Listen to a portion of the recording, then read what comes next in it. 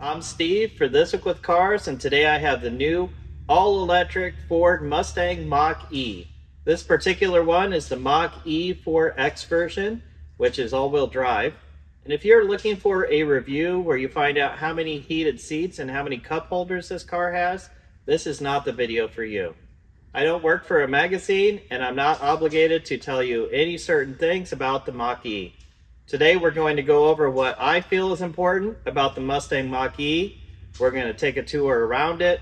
Then I'm going to put it up on my lift and we'll take a look at how this thing works. And I've been driving it around for a couple days now, so I'm going to take you for a drive and tell you what I think is important about the way the Mach-E drives. The Mach-E has a problem.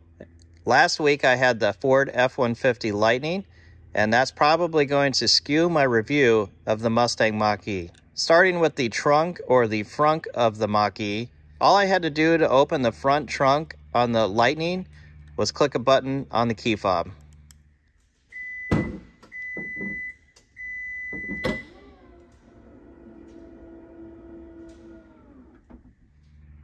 The Mach-E, however, does not have a button to open the front trunk.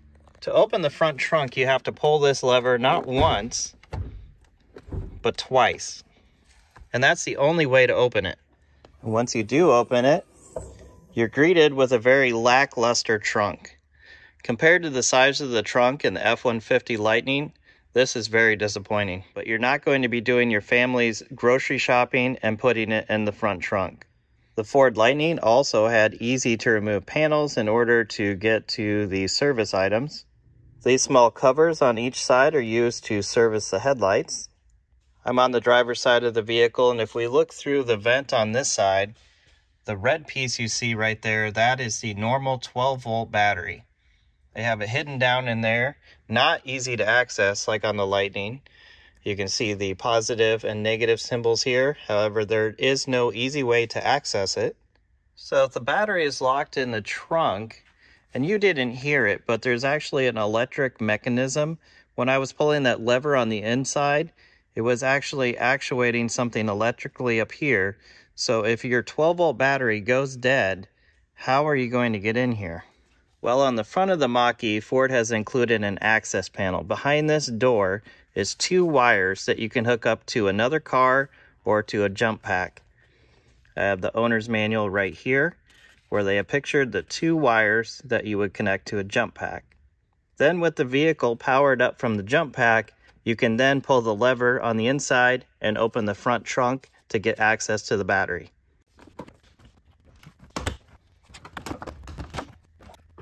Well, that just pulls off. I'm glad I didn't break any of the clips. Looks like one was already missing right here.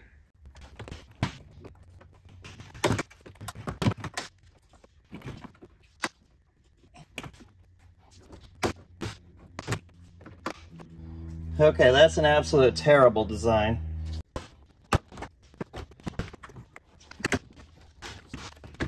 With all of the panels removed, here on the driver's side, this is our reservoir for our washer fluid. We have a jump start port right here. Here's our positive, and our ground is right here. The location of our 12-volt battery to run the security system, the radio, things like that. Here's the brake reservoir. Something that can't even be seen and checked without pulling that whole panel off. Our coolant reservoir over here. This is not an air-cooled electric vehicle. This is water-cooled and does have a coolant system. Down there is our service port for the air conditioning. A second coolant reservoir.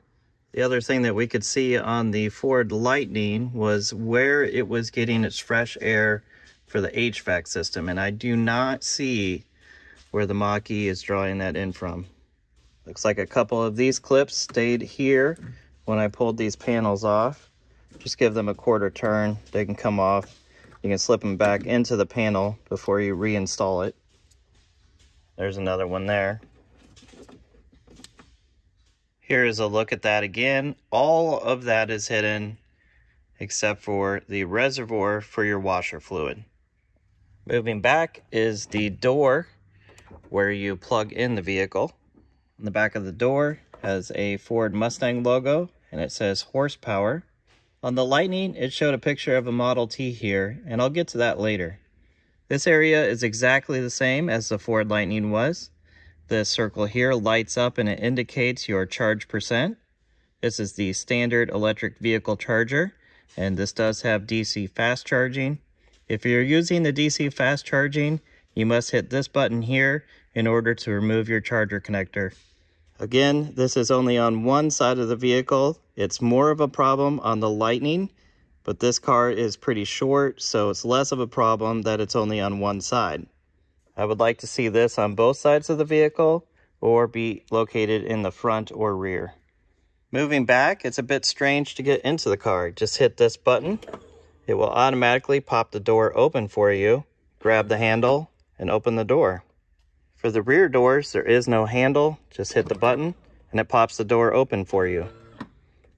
To open the rear hatch, there is a small button located underneath the door. Or you can press twice on the key fob and it will open for you. Underneath this mat is a door that you can pick up. Located in here is an air compressor that you can use to reinflate a flat tire, and a spot to carry a plug-in charger that you can use if you happen to need to plug in somewhere where you cannot get to a built-in charger. There is also one 12-volt outlet located over here. The storage space back here is good size, and this is probably going to be the space that you use the most with this vehicle. The front trunk is probably where you'll store stuff that you don't use very often. We can use this button right here to close it.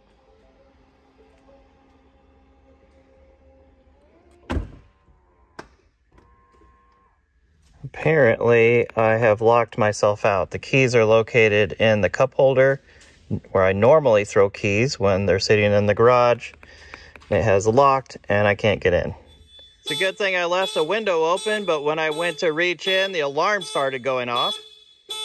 It's a good thing I had the window down, otherwise I might have had to go track down the other set of keys for this. The screen in this car isn't as big as some, but it is good sized. On the Lightning, these screens were switched around, but this still makes it very easy to get parked close to the objects around you.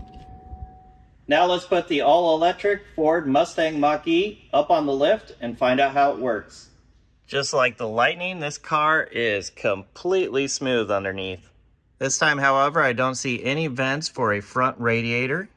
This front shield is made of plastic. The next one back is some kind of fiber material. Looks to be some kind of drain plug located right there. And it also looks like it's wet, so I think the condensation for the air conditioning must be dripping onto this fiber panel. The front suspension looks to be of a pretty beefy aluminum design.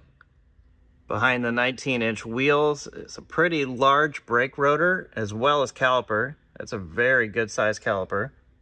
Up front behind the wheel, it looks like a pretty standard front-wheel drive setup with the electric motor bolted to the differential. Just behind the front wheels is some more fiber. The entire center of this vehicle is all batteries. I'm not sure what this material on the bottom of the car is. It kind of feels a little bit like plastic, although it could be a powder-coated metal, but it's definitely not the steel skid plates that the Lightning had down here. And here in the very back, we're back to that fiber material.